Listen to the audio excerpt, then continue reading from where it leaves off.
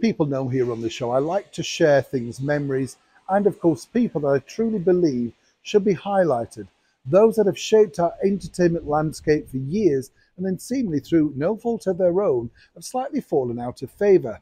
Not by dedicated fans, of course, but by simply the fact that it's just times move on, times change. We all have our favourites, don't we, that we bought and we remember. As we've often said here also, it's lovely when you comment in the sort of comment section below about things you bought and said, oh, that was my first record, or yes, I remember that. It just evokes so many wonderful memories.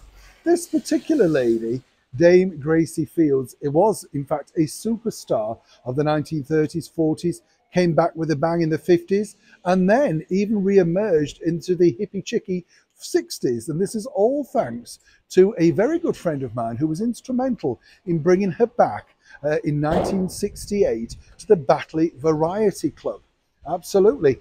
Alan was the general manager who told me that, he was there when she made her return. Now, for those that don't know about Gracie Fields, she was a phenomenon, the biggest star in the world for a period.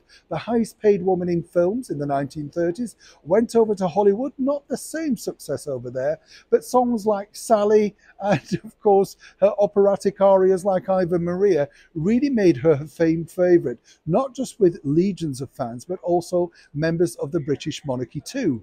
The reason why I'm mentioning this is it's 125 years this year to her birth date, and sadly over 40 years since we sadly lost her.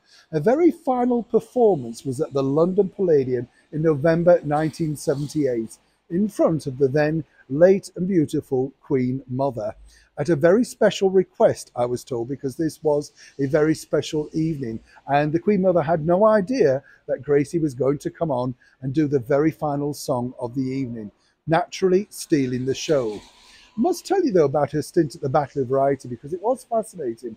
What happened was this: they booked her and she said, look, I'm not sure people will want to come and see me. This was the era of the Beatles, Donovan, that sort of thing.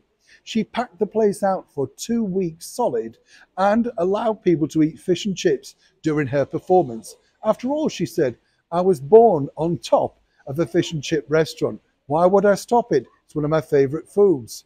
A true superstar. And as I say, it's nice to remember these people because they really did shape our entertainment landscape.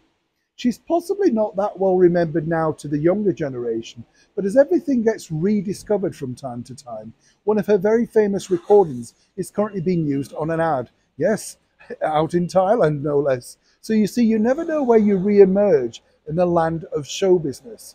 But the bottom line is Gracie Fields became literally a superstar from very humble beginnings, but her unique talent, and more importantly, a brilliant sense of humour, and the ability to connect with audiences around the world on so many different levels made sure that somehow, somewhere, she truly never will be forgotten.